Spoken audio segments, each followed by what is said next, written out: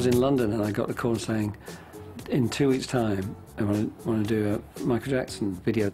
The brief was he really was looking for something magical. She was more like a beauty queen from a movie scene. I said, don't mind, but what do you mean I am the one? And I had done an idea about a year earlier about the Midas touch and about everything lighting up and real magic. I wrote down a treatment which was about walking down the street and some sort of private detective.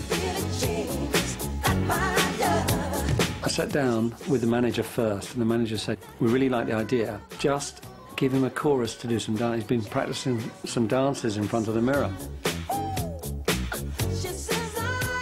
And what I'd planned for him in terms of walking along the street and the dances and things was that all the paving stones would be interactive, so pressure interactive, so he'd step on one and the light would come on.